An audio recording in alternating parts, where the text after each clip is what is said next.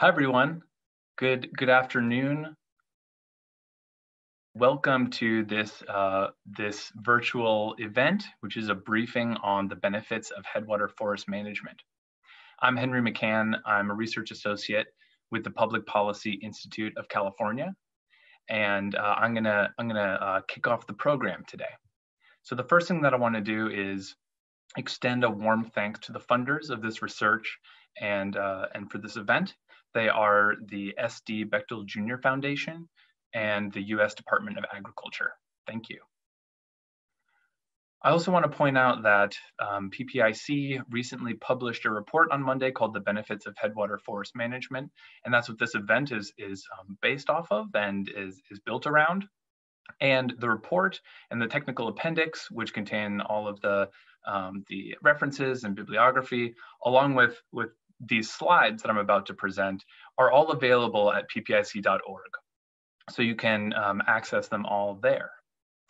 Let's see, the program today is going to consist of a short presentation on an overview of the findings of our research.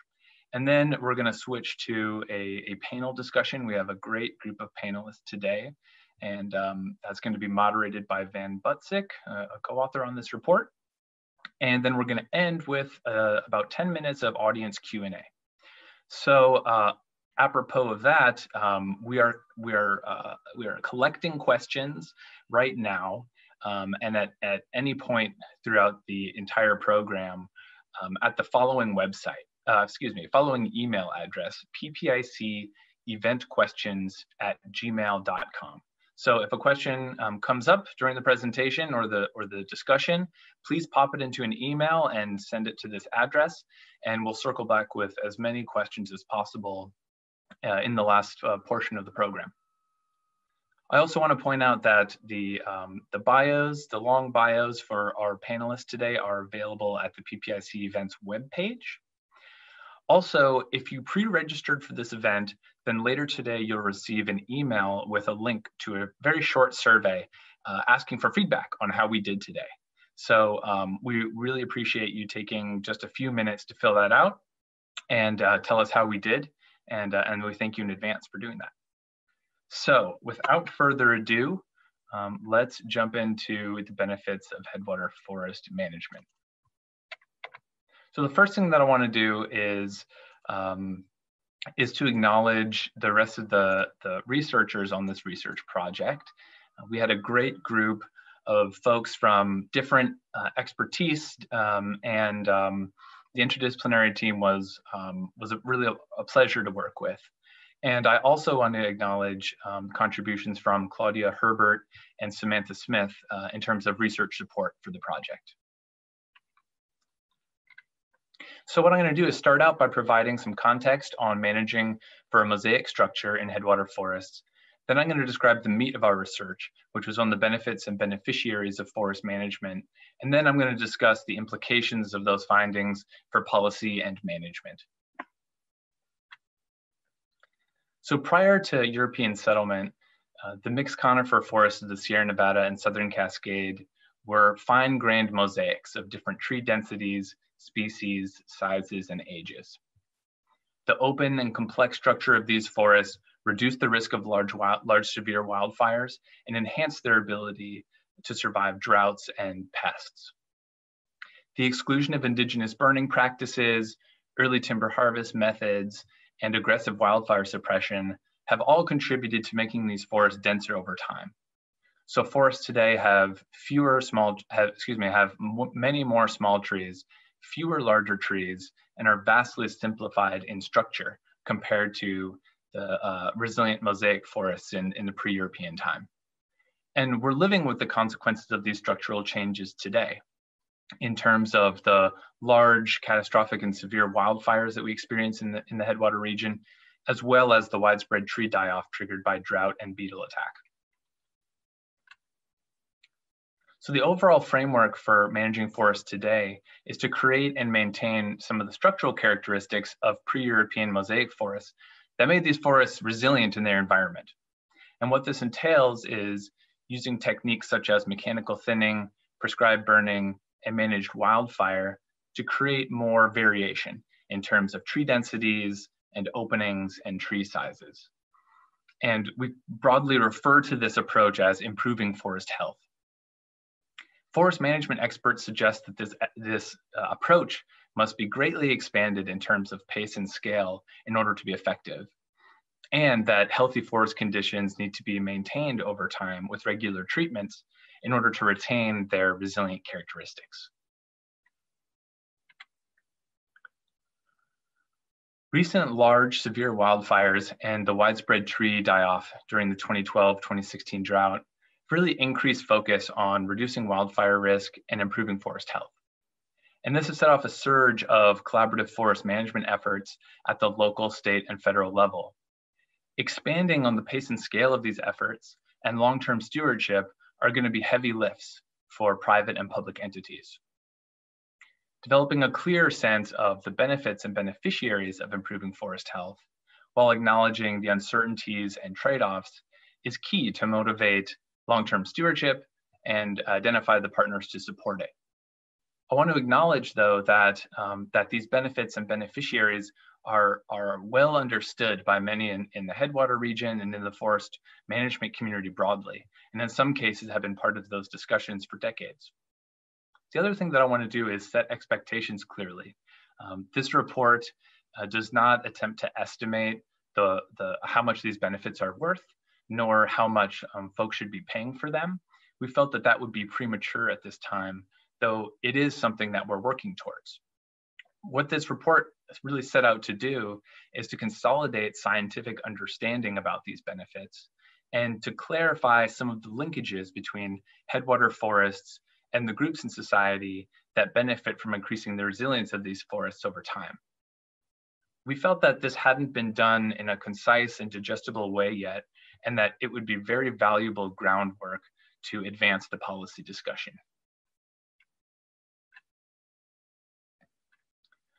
What our research found is that forest management that improves forest health can also support the well-being of rural communities, reduce smoke impacts on public health, store carbon and reduce greenhouse gas emissions from wildfires, protect water quality from post-fire erosion, and increase water supply. And it's important to point out that the benefits listed here are just a few out of the whole universe of benefits of healthy headwater forests. As researchers, we deliberately selected these benefits to look at because they could potentially be more easily quantified and monetized as a way to motivate long-term stewardship at scale. Expanding forest health treatments can stimulate the forest management and wood utilization sectors, which can lead to opportunities for local economic growth. Healthy headwater forests can also help avoid disruptions from smoke and wildfire on tourism and recreation, which are activities that many of the communities in that region rely on. Also, when applied strategically at landscape scale, forest thinning can contribute to reducing the threat of wildfire to communities. The beneficiaries of these outcomes include, of course, the residents of headwater communities, but also the forest management sector and tourists, recreational visitors, and the businesses that serve them. Importantly, many of the communities in the Headwater region currently lack the infrastructure and workforce needed to expand forest health treatments. So targeted investments in these areas will be needed for sustaining higher levels of forest management and for realizing these economic benefits over the long term. Also, thinning is just one part of the portfolio of community wildfire resilience tactics. Communities still have to engage and invest in modifying the materials that they use to reduce susceptibility to wildfire damage, reduce hazardous vegetation around structures, and to plan in advance for wildfire emergencies. Research suggests that proactive forest management is the key to avoiding acute wildfire smoke impacts in the future.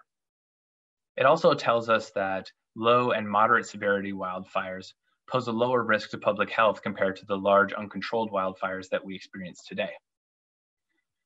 Prescribed fire and managed wildfire are techniques for more controlled release of smoke compared to these fires that we're experiencing today. Avoiding or reducing smoke impacts on public health benefits the urban and rural communities in the Headwater region, especially those sensitive populations such as children, the elderly, and people with heart and lung disease. But it also benefits communities outside of the Headwater region in the Central Valley, Eastern California, and Western Nevada. Also, the healthcare systems that these communities rely on stand to benefit in terms of avoiding costly spikes in emergency care associated with these large wildfire events. So fuels have been building up in these forests over decades, and the initial treatment, the initial use of strategic use of fire will generate a lot of smoke. And over the long term, strategic use of fire is really essential for maintaining healthy forest conditions. One of the consequences of this could be that frequent but less concentrated smoke becomes more common in the Headwater region in the future.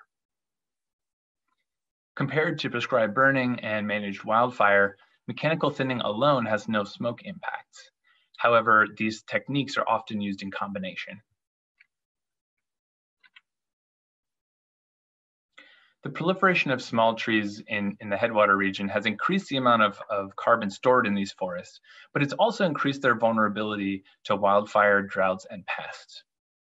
So research suggests that forest management that channels growth into large fire-resistant trees increases the durability of forest carbon while limiting greenhouse gas emissions from wildfires.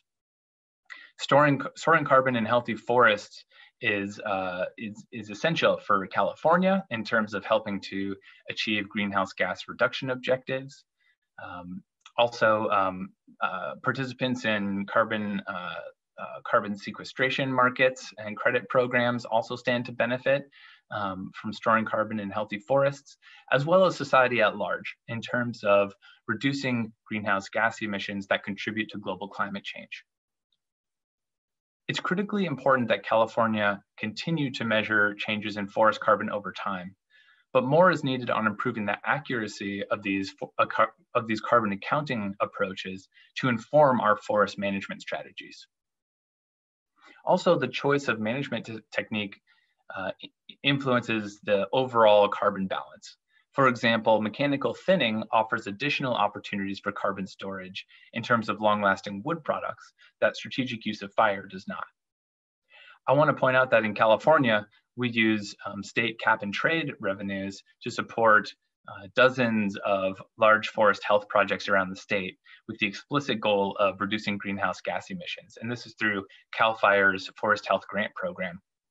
One of the larger recipients of those funds has been the Tahoe Central Sierra Initiative, which is really a consortium of projects that have reducing greenhouse gas emissions as an objective. And I think we'll hear more about that project from Angela Avery during the panel discussion. Heavy rains following severe wildfires can rapidly wash sediment and debris into streams. And this can impair the infrastructure that we use to manage water for multiple purposes, including recreation and hydropower and water supply.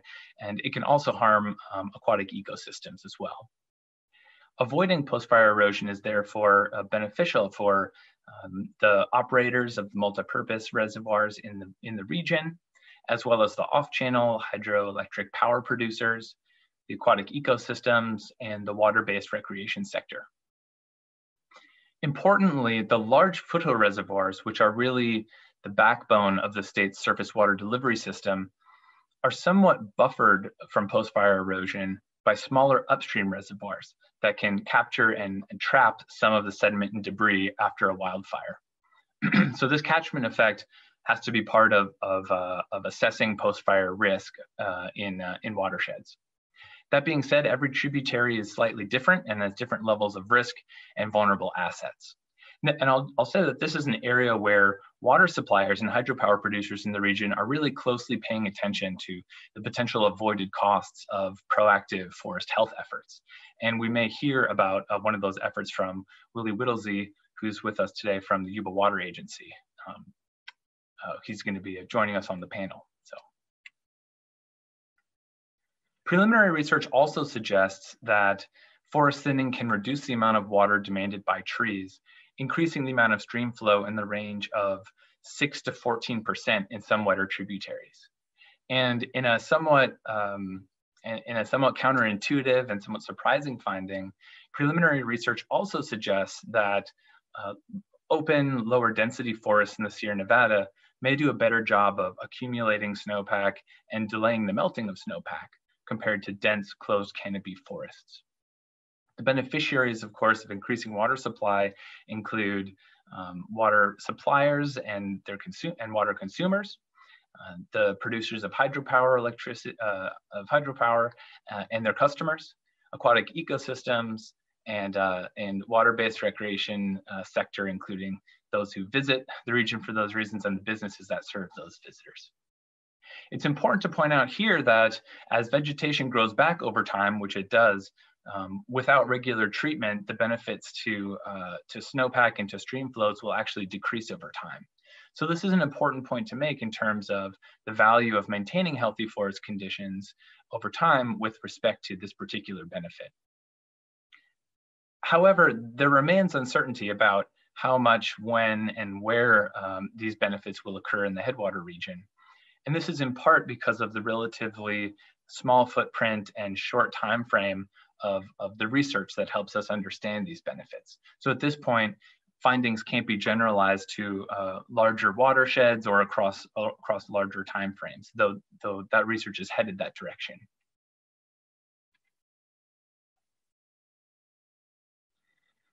The mosaic forest structure is a model for implementing forest, for designing and implementing forest management projects where the specific goal is increasing the resilience of forests at the landscape scale. And we also know that this model can provide a rich array of benefits as described in our research. But forest managers will tell you that there's no single blueprint for implementing this model on the ground, and that forest managers need to adapt this model to their own site characteristics and to their own set of management objectives and priorities. Several of the benefits described in our report extend well beyond the Headwater region. I mentioned that reducing smoke impacts would benefit communities adjacent to the Headwater region in places like the Central Valley and in Eastern California and Western Nevada, to name a few. Sequestering carbon benefits California and society at large by reducing greenhouse gas emissions that contribute to global climate change. And protecting water quality and enhancing water supply could benefit downstream urban and agricultural users of water and hydropower, in addition to downstream aquatic ecosystems that depend on cold water flows, as well as visitors to the region that enjoy the water-based amenities. What this finding suggests is that there may be broader bases of support for some efforts that generate benefits outside of the Headwater region. And so I mentioned the California Department of Forestry and Fire Protection's Forest Health Grant Program and the use of state cap and trade funds for forest health projects. I also mentioned water suppliers becoming increasingly engaged in proactive forest management in the upper watersheds. We think that there are likely more linkages and opportunities for mobilizing the resources of beneficiaries within and outside of the Headwater region. However, uncertainties remain about the location, magnitude, and duration of some of these benefits. So I mentioned in terms of increasing water supply that the research is building every year, but it's not quite at the point where the benefits can be reliably predicted at very large spatial scales or across longer time frames. Also, in terms of predicting carbon storage in the far future, this is a challenging analytical task due to the myriad of factors that go into predicting these particular outcomes. So research that continues to fill these knowledge gaps will not only bring more clarity around the value of these benefits to society, but also allow us to be more precise with identifying beneficiaries.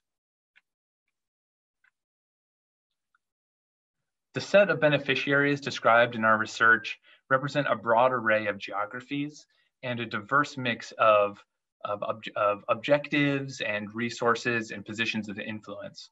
And so the roles that these beneficiaries can play in improving forest health are similarly diverse.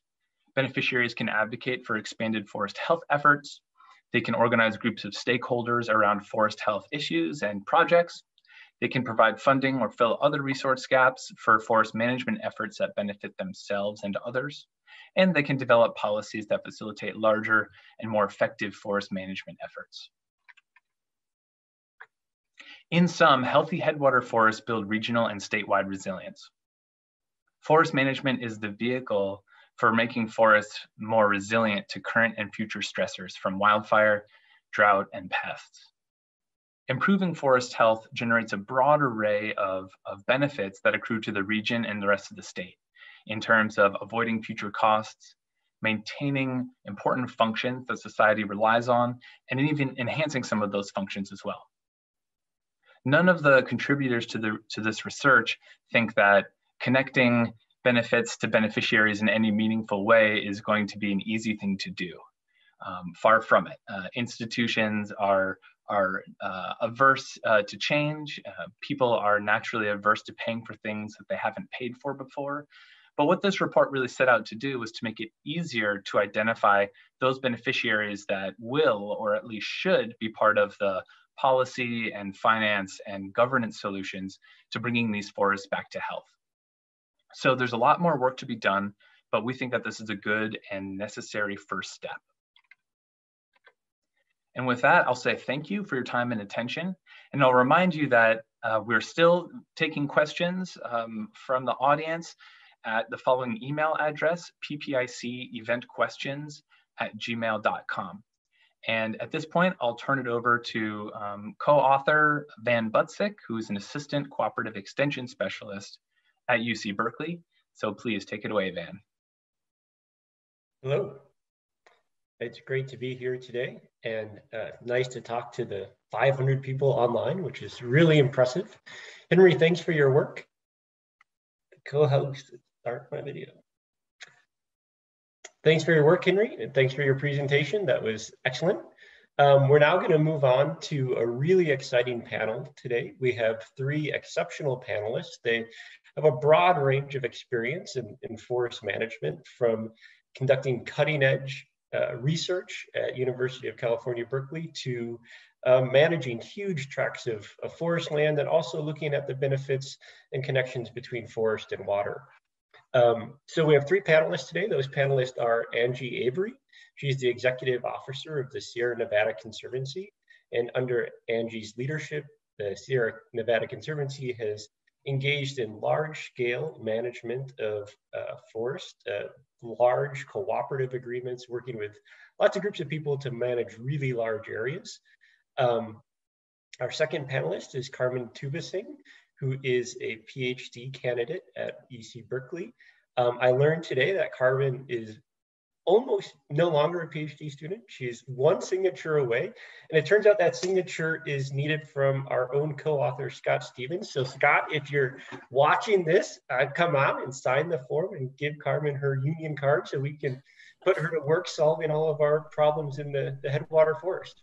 Thanks, man. And finally, we have Willie Whittlesey, who is our general manager of the Yuba Water Agency. And the Yuba Water Agency is well known for their creative work in connecting forest and water issues in the headwaters. And so thank you all three for joining us today. The way we're going to work the panel today is we are going to have about a half hour of questions where I'll ask the questions, and then we're going to have 10 minutes of Q&A at the end where I'll be receiving questions from the audience, and Henry has already sort of documented how we're going to do that. So, Carmen, we're going to start with you. You're a researcher here at Berkeley, and your time here, you've been studying disturbance in forests, so wildfires, droughts, pests, and over the last 10 years, California has experienced these disturbances at huge scales we typically haven't seen, even in disturbance-prone forests like we see in California. So what has your research and science in general, what does it tell us about managing these large disturbance-prone landscapes? Well, it tells us that there are opportunities for win-win scenarios where a forest treatment designed to reduce fire risk will likely also have other benefits for carbon storage, biodiversity, wildlife habitat, water output, et cetera.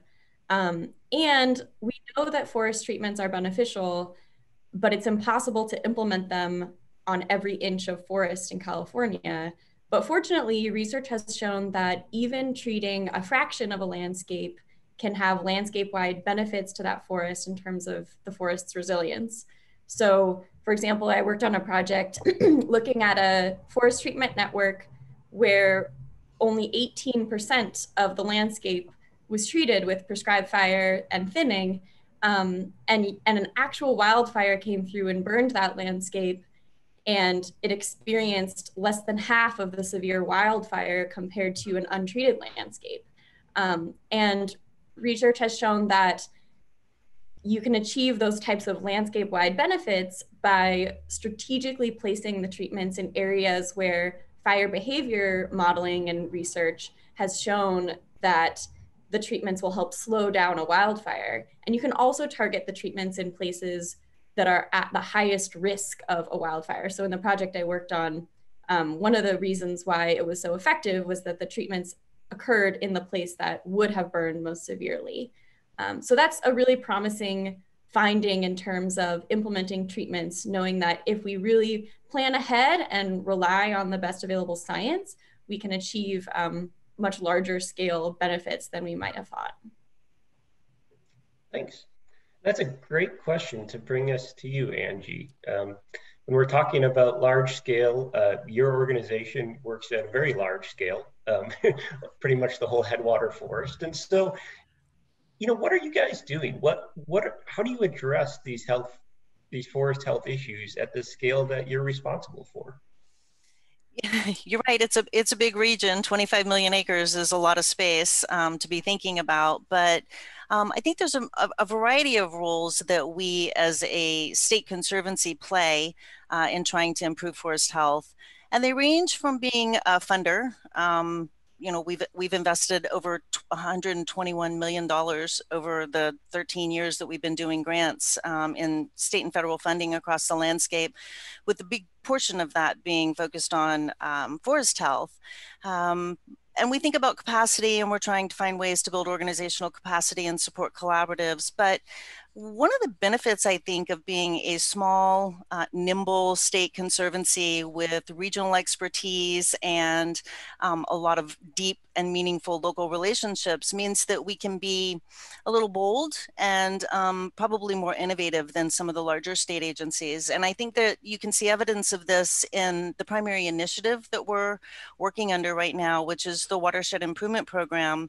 That program was pulled together in 2015 in response to some of the large damaging wildfires that we were seeing, like the Rim Fire and the King Fire. And it's intended to be a holistic landscape scale restoration program. But Henry mentioned the Tahoe Central Sierra Initiative project. And I think that's another example of how a conservancy in partnership with others working in the industry can really start to be creative and innovative in how we're thinking about forest health across the landscape. So there's a variety of game-changing projects that I think are happening across the Tahoe Central Sierra Initiative. And I'm glad that Willie is here because he's going to be able to talk specifically about some of the ways that water agencies are partnering on large landscape scale forest management efforts. But in addition to pulling together those collaboratives and sort of going beyond just collaboratives to a regional approach in landscape management, there's a scientific process that's coming out of the TCSI, which I think is particularly interesting and has some possible real value if it can be applied in a meaningful way and in a flexible way to meet the needs of geographies across the region. And that's what we're referring to as the roadmap to resilience. It's got a handful of elements to it that I think make it a little bit different, starting with defining resilience across the landscape, the Sierra Nevada landscape, and really moving towards a set of resilience values that combine the social and the ecological, right? And it sets goals for us as we think about how to move across the landscape. Once we've did that, we started what we call it, what I refer to as a deep dive resource assessment. And this is a situation where, to Carmen's point about planning ahead and really relying on science, this is where we're trying to do that on the ground, using best available science to describe current resource conditions on that landscape, and compared to desired conditions as informed by the 8 resilience values that I mentioned before. And then going from there to creating a blueprint for action that is targeted towards resilience across this particular landscape.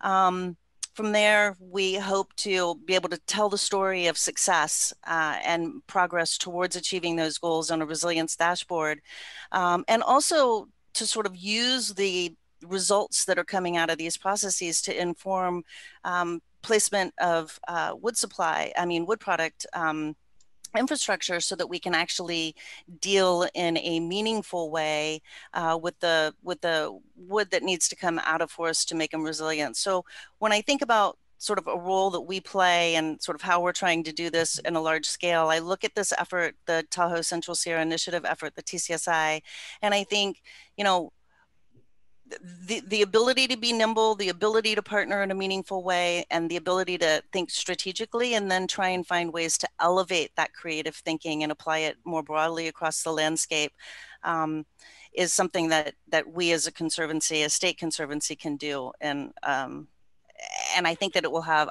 I'm hoping that it will have positive impacts and drive us in that resilient direction. Thank you.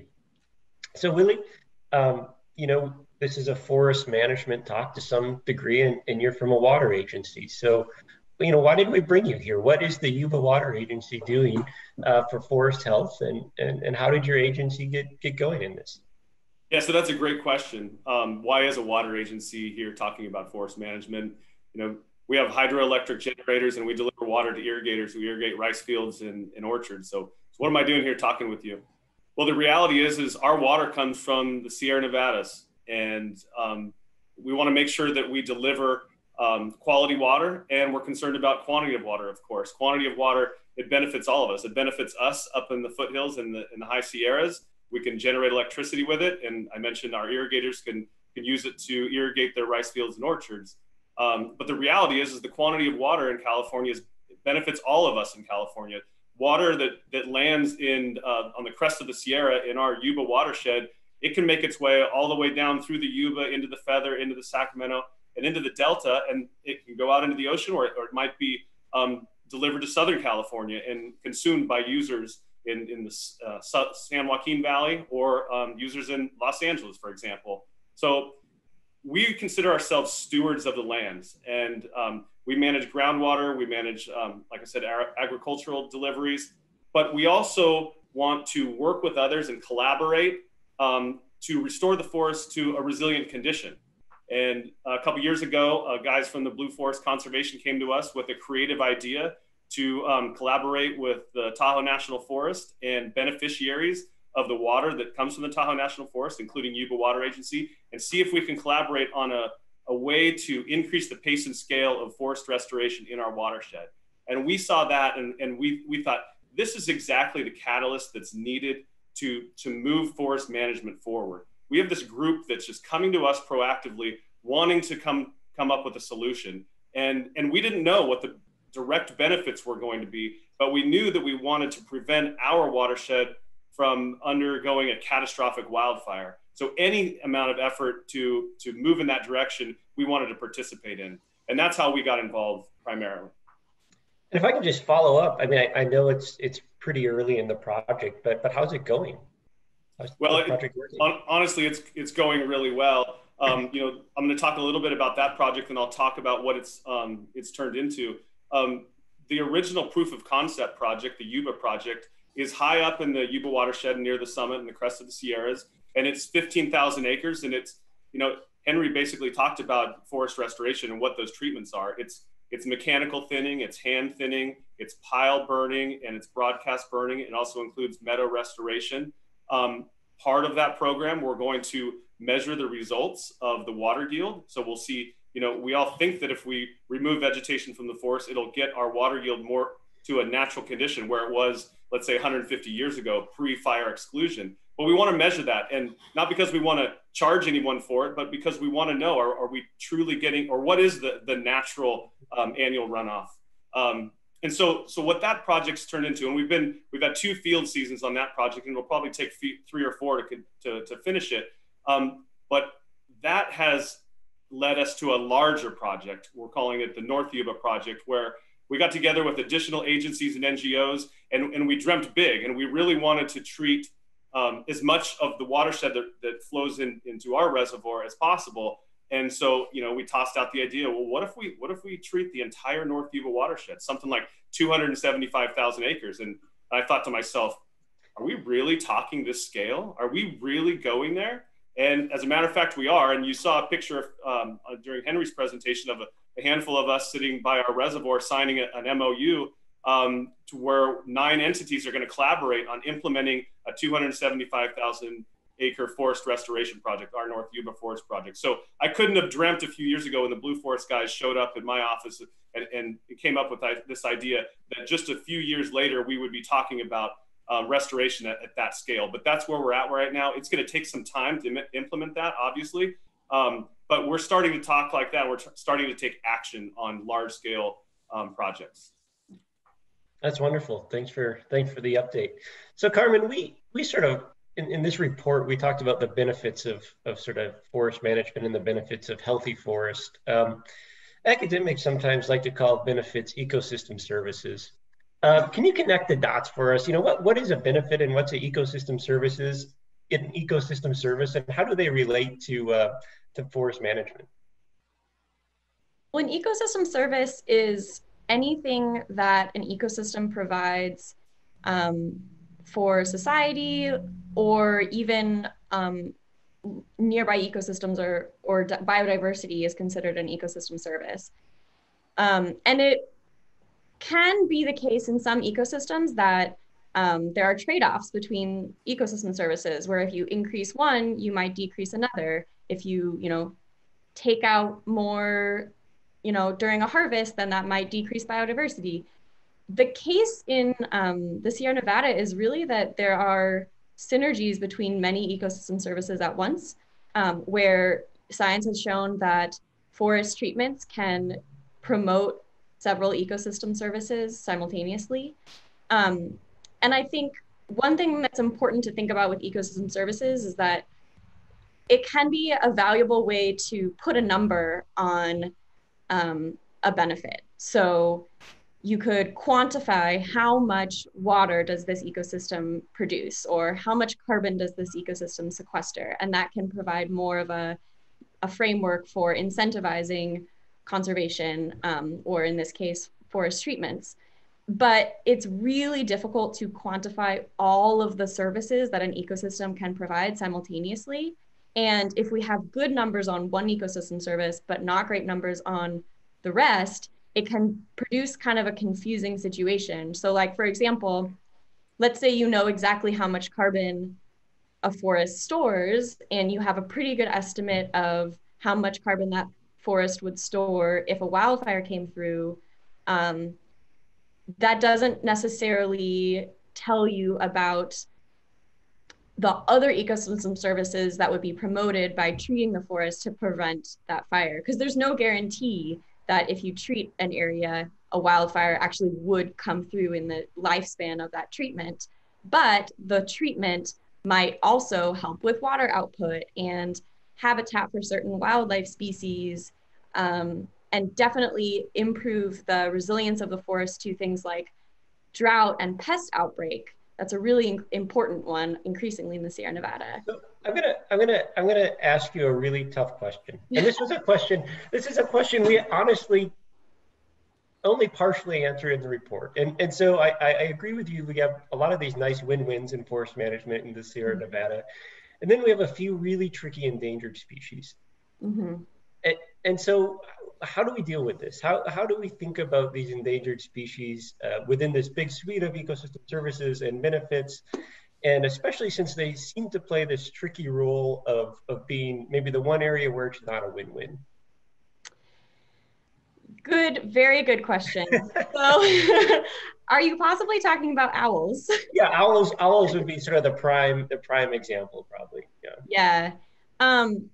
It's important to think about the long term when thinking about that kind of an issue. So the issue that Van is alluding to is the fact that owls like dense forests with large trees.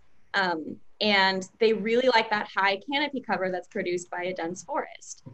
And so there are some people who say, well, if you thin the forest, you're reducing the habitat for owls. And so that's not a win-win. But if you think about it down the line, it's kind of similar to the carbon sequestration issue, where you're taking out a little bit of carbon, or you're taking out a little bit of owl habitat in the short term, but in the long term, you're increasing the resilience, or you're increasing the stability of that carbon. Or in the case of the owls, owls don't really like an open forest, but they really don't like a forest that's completely burned down. So you are actually doing good in the long term. And some research has shown that though owls do prefer dense canopy, what they really like is patchiness. So it gets back to this idea of a mosaic. So they like having areas of dense canopy that are close to their nest. And we have something called packs in the Sierra Nevada, which are, the area right around an owl nest, you can't touch, you can't do a forest treatment in that area. But then if you do treat areas a little bit around that, it provides them hunting ground so that they can briefly go into an open area and hunt. And I'm not a wildlife biologist, so, if anyone wants to correct me in the question email, feel free. But I do think that even issues that seem to be, real trade-offs at first glance might actually have more of a win-win if you zoom out. Excellent. Yeah, thanks for that very thoughtful answer. So Angie, you talked a lot, or we talked a lot about identifying beneficiaries in this report, and we sort of go on to say, okay, the next step is really figuring out how to connect these beneficiaries to paying for or contributing in some way to forest management. Your group works with a lot of different agencies, a lot of different groups. How are you seeing this? Are you seeing people making this connection between the benefits and getting them mobilized to action? Or do you see that as an area that we need to improve? It's a really good question, Van. I think the water agencies are a prime example of beneficiaries, especially water agencies like the Yuba Water Agency and others, the Placer County Water Agency and others across the Sierra Nevada, are examples of folks who saw the changes across the forested landscape and were able to understand in a meaningful way the impacts to their own operations, and then sort of change behaviors over time to embrace a new way of thinking that maybe was different from something they'd thought or ways they'd thought in the past. I think there are opportunities for a variety of other beneficiaries to engage in more meaningful ways. It is going to be, I think, a challenging situation. But I loved the report that you guys wrote that really identified, I think, some critical steps and roles that beneficiaries can play.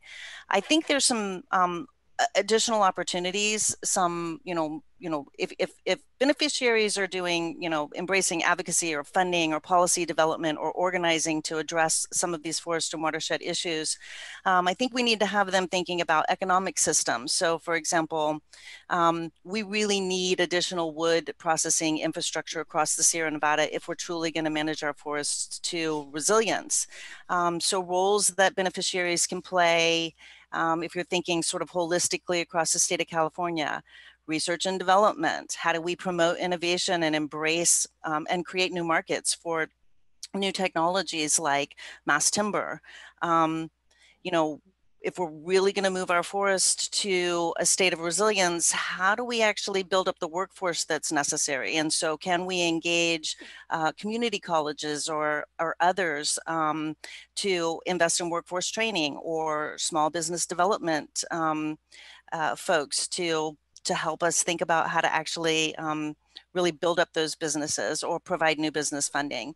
So we're seeing it in certain places, I think, where there are direct impacts. And I think that there are a variety of additional opportunities, public-private partnerships, urban-rural partnerships, workforce development partnerships, things like that.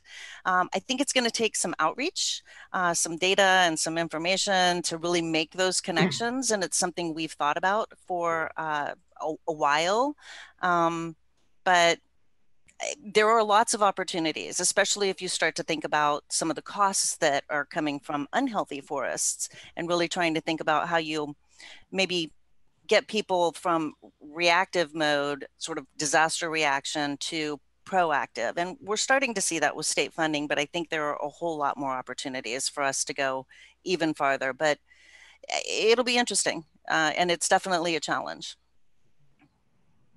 Willie, I guess I'd ask you the same question a little bit. You know, within your agency, have you been able to find beneficiaries who are excited to join up? Are your farmers and irrigators downstream looking at the innovative work you guys are doing and cheering you on, or are they sort of, you know, squinting and wondering what's happening? Well, you always have your skeptics, but I think, you know, our the farmers in Yuba County, they support this. They support things that the agency does to protect the water supply.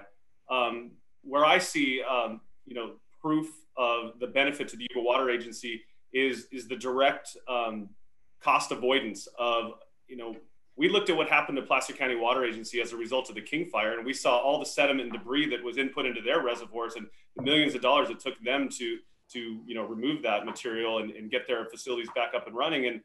And we haven't experienced even, you know, a small significant wildfire in the North Yuba.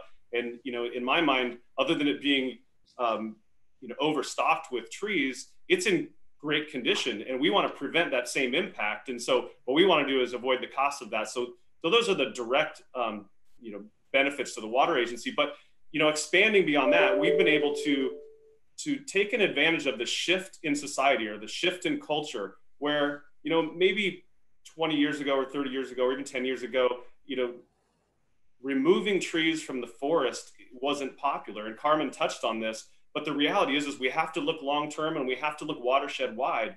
And our forests aren't sustainable in the condition that they're in right now. And we need to get them in a sustainable, resilient condition.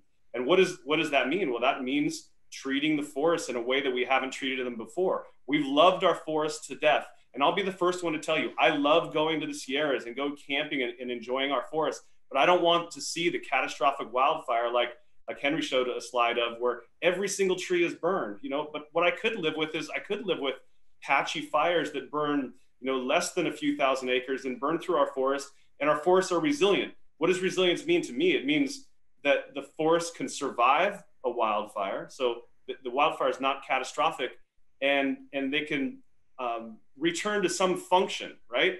And restore themselves naturally. And that's really what we're driving towards is that type of condition in our Sierra forests. Excellent.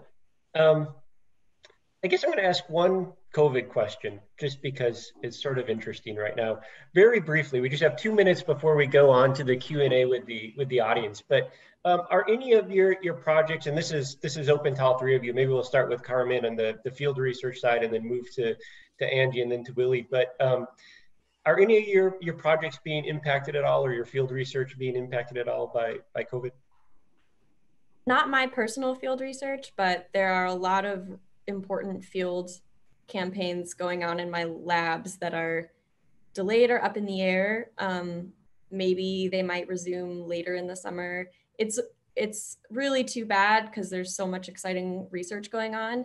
But I think the projects that will be prioritized are the ones that are long-term monitoring efforts. Because when you study forests, it's important to capture processes that happen slowly over decades. These are long-lived trees. And so hopefully we can squeeze in a little bit of continuation of that monitoring to not have a break in the data. And otherwise, I think people will be, you know, using the other tools at our disposal, things like remote sensing, LiDAR, like existing large data sets. There's plenty of work for us to do, even if the field season is a little cut short. Unfortunately, in the Sierra Nevada, our field season is just the summer. So once the snow starts, we can't really do the kind of research we were thinking we'd do. Right. What about you, Angie?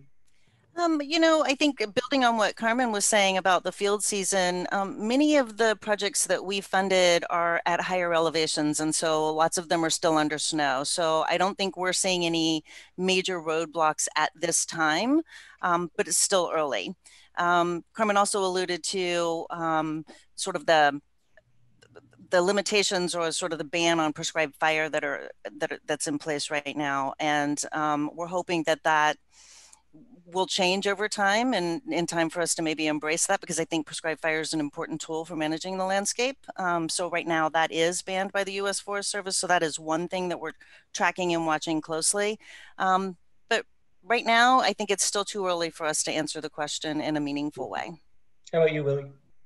Yeah, as far as the impacts from COVID, the water agency is still functioning as normal. We definitely have implemented mitigation measures, social distancing. For example, we have a crew of about 40 folks that work on all of our facilities, our various powerhouses and dams. And instead of reporting to one central office building now, we're reporting remotely to different facilities, and we're keeping our teams reporting in small groups of 3 to 4, so they're not working amongst each other as often. The folks that can work from home are working from home. We do have a very limited office staff that still comes into the office. I've been coming to the office every day, but my door's shut and I'm social distancing. But as far as our function, we're still managing the watershed as planned, and we're still moving projects forward, construction projects in the field. We're just implementing those with our social distancing efforts. As far as our watershed health programs or our forest restoration programs, we're still meeting with our collaborators on Zoom, just like we're doing here today, and we're still driving projects forward. We're still planning on, our projects, hitting our project milestones, like, environmental permitting and in-field surveys, and we're still planning on implementing it. In my mind, it's not going to slow us down. Now, we'll see how long this lasts, and like Angela mentioned, a lot of our projects are at high elevation. They're still under snow now, and we don't know where we're going to be in a couple months once the snow melts, but I'm hoping that we get as much done as we had planned this year. Excellent. Thank you. Thank you all for the update. Okay, so we're going to move on now to some Q&A from the audience. And I just want to say we've received a huge amount of questions. So if we don't get to your question, I apologize. And, let's try to keep these answers short, and we'll try to just run through these as quick as we can. And so the first question is from David Zielinski, and he's interested, Angie, this might be coming to you. If you could please speak to the economic feasibility and environmental impact of biomass plants after forest die-off events, including co-location of energy generation, pole planting mills, sawmills, and soil amendment. So the economic feasibility of biomass how about that? facilities. It's a really good question, and something that with the Tahoe Central Sierra Initiative project that I talked about, that we're actually exploring in some of the later phases of the work. I don't think that biomass facilities as they're currently operating are truly penciling out as well as we would hope they would. We've seen a variety of obstacles in terms of getting them up and running. But on the TCSI, we are testing this concept of doing a really detailed wood supply analysis, and taking that information, coupling it with some economic analyses that are actually happening, and trying to turn that into, based on the wood supply and sort of the location of it, recommendations for wood processing facilities that maybe are strategically located to minimize the amount of transportation it takes to get there. And I think I'm just barely touching on the depth of that question there, but that's one we could spend the next 4 hours talking about. So Agreed. It's a real concern, and it's definitely something we're thinking about, and again, trying to test game-changing ideas as it relates to this one particular landscape that we're working on. Perfect. So this next question, how about we'll go Carmen, you can answer it first, and then we'll go with Willie after that. And so this is a question from Susan Longville, and it is, where can wholesale agencies like San Bernardino Valley Municipal Water, where I serve as director, find the methods for estimating increased average annual stream flow from forest thinning?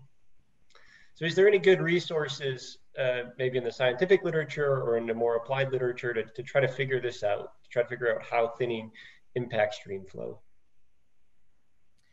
I would definitely look to some research that's happened in the Scott Stevens lab I can't name particular like individual sources or papers right now, but there definitely is science out there on how to quantify that. Willie, do you have anything to add on that? Yeah, I would go directly to Dr. Roger Bales at UC Merced. If he's not working on it, he knows who is. Perfect. So next question. I'll open this one up to whoever wants to take it. A lot of forests where these benefits come from are federally owned. What kind of challenges does this pose? Do you think that the pandemic, we'll skip that part. So what kind of challenges are posed by the fact that a lot of the forests that we want managed are owned by the feds? Anybody want to jump in on that? Willie? All right. Yeah, I'll take it. So, I mean, the federal forests are our forests, right? I mean, they're federal government forests, they're owned by us. So the reality is we need to keep the owners happy, and that's keeping the public happy. And that's a struggle, right? And that's where we've come a long way recently with kind of the culture shift and people realizing that, you know, these catastrophic wildfires that are impacting us and displacing people from their homes and causing, you know, pollution in the runoff and, you know, all the smoke impacts. I mean, we saw the picture of Clovis, California, and smoke in the valley. We're having this culture shift where people are realizing now that we do need to remove trees from our forests. So I think that shift has taken place. But now the question is how do we actually do it? We have thousands and thousands of acres that need to undergo restoration, or as Carmen said, at least a portion of them need to undergo restoration. And how do we pay for it? And how do we actually do it? Angie's mentioning, you know, forest product infrastructure. Do we have the forest product infrastructure in the state to do this at the scale we need to do it? Those are the challenges. But I want to impress on everyone that I think the culture is shifting and people are realizing that this work needs to be done. And if you read your guys' report, Henry, and your report, that's a great summary of what really needs to be done. And now the question is, how do we do it? Yep, go for it, Angie. I would just add on to what Willie was saying, that the culture of the Forest Service is shifting. I think that, you know, when we founded the Watershed Improvement Program, the Forest Service was partners with us, as well as the Tahoe Conservancy. And we're looking at them as we think about, you know, they're active partners on the Tahoe Central Sierra landscape. They are active partners with us. You know, across our region. And so I try and think about it as, you know, what are the opportunities and how do we sort of inform what they're doing? And this is where my sort of belief in the process that I described earlier, that's resilience based.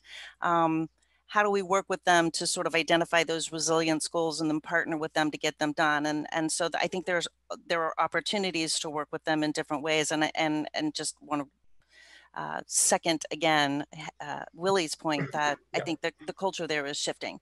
They have capacity issues and they have limitations on that front, but they're willing partners and they're actively engaged at the state level with CAL FIRE and California Natural Resources Agency in what they're calling shared stewardship. So I think they're trying to be good partners, and I think that's a really valuable opportunity that we should be embracing. So we have 2 minutes left, and I'm going to ask a final question. And so I want 30-second responses to this big question. Okay, you can change one thing, policy-wise, funding-wise, culture-wise, to improve the forest of California. Carmen, we'll start with you. But what would your one thing be? Oh man. I guess I'll channel Scott Stevens and say, I think better investment in community outreach and putting more people with scientific backgrounds into the communities influenced by these decisions. So many of the beneficiaries are rural communities that we do a lot of good research over near the coasts, and I think they could benefit from some of that, and having more people hired as liaisons would be really helpful. Excellent. Angie? Long-term sustainable funding that helps to create meaningful jobs in the forest sectors. I mean, long-term permanent jobs. So not just going into the forest the first time, but managing them for all of the benefits that we're talking about, because there are so many upsides to making sure that our rural communities can sort of re-embrace the forest sector work that we know needs to happen. Yeah. All right, Willie, the last word is yours. All right. So what makes me crazy about some of our forest management practices, even the good ones that I'm involved in today, is that we pile material and we burn it.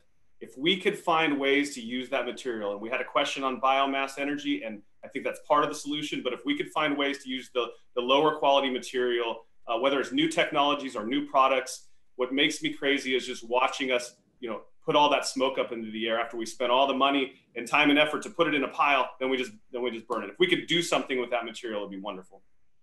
Excellent. Well, Angie, Carmen, and Willie, thank you so much for your time. That was a very enjoyable and informative panel. Henry, thank you for your work on the paper and your wonderful presentation, and all the PPIC staff for putting together this wonderful afternoon.